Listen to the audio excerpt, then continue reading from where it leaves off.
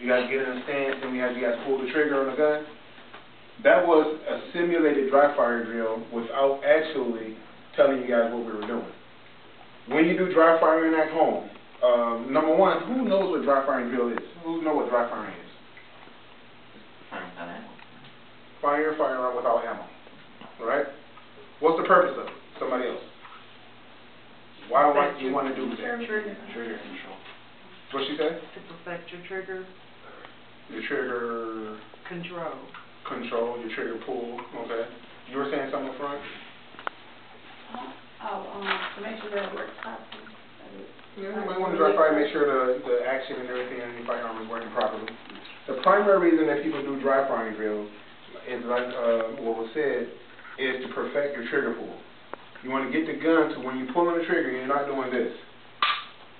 You're not doing this. You're not doing this.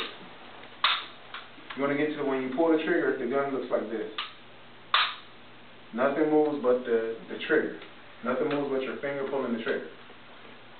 Now, generally, a lot of guns can dry fire, but how do you know if it's safe for your firearm to do dry fire drills?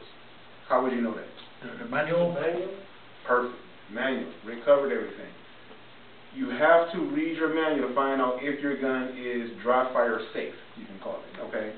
Most modern firearms are going to be dry fire capable, meaning that you can go ahead and dry fire it without destroying the hammer or destroying the firing pin or the inner workings of your firearm, alright?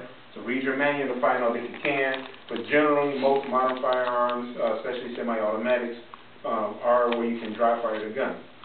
Safety precautions. When you dry fire, number one, this is on exam too.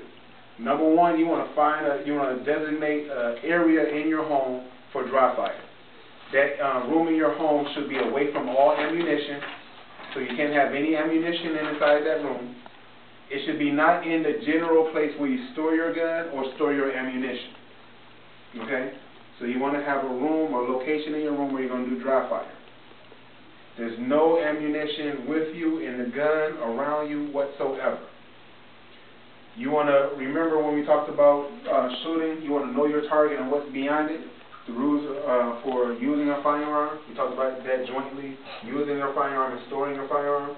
When it comes down to using your firearm, and this is using your firearm, you want to do what? You want to know your target and what's beyond it.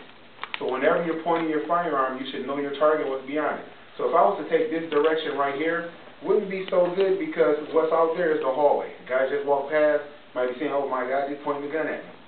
So I might want to take this direction as my safe direction. Because there's a wall, there's another wall, right? So you got to know your target, what's beyond it.